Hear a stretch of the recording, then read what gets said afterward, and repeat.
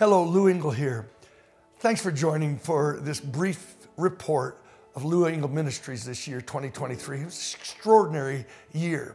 God launched something we could basically call the whole year the Great Communion Revival. We've dreamed about it for years, but something happened this year, an explosion at our 2 conference.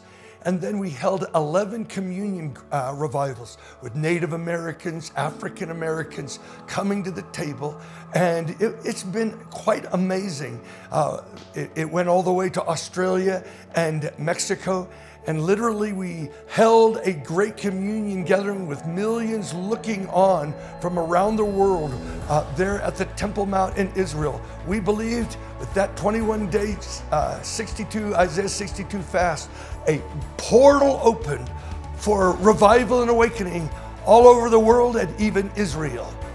And then on April the 13th, maybe one of the most extraordinary convergences that I've ever seen took place, where God birthed a vision and began to mobilize a vision that next year 1 million women, Esthers, will go to the mall in DC to fast and pray on the Day of Atonement, daring to believe that the powers of darkness will be broken, ideologies shifted, elections can be changed, and the Great Communion Revival, we plead the blood.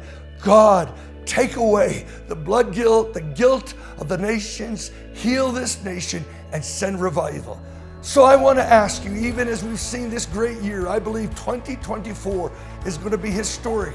It'll be the 24th year anniversary of when we first went to the call in Washington, D.C. with 450,000 young people. I feel we're coming to bookends. It's the time for a great convergence and a spiritual revolution.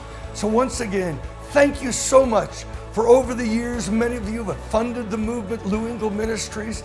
Here at the end of this year, would you pray about giving an extraordinary gift, a gift to sustain us and to launch us into the strategic 2024. Let's partner together and dare to believe what God put in our hearts 24 years ago. Something would be raised up that could turn America back to God. Thanks again for loving my wife and I, Therese, our family, and this movement. Amen.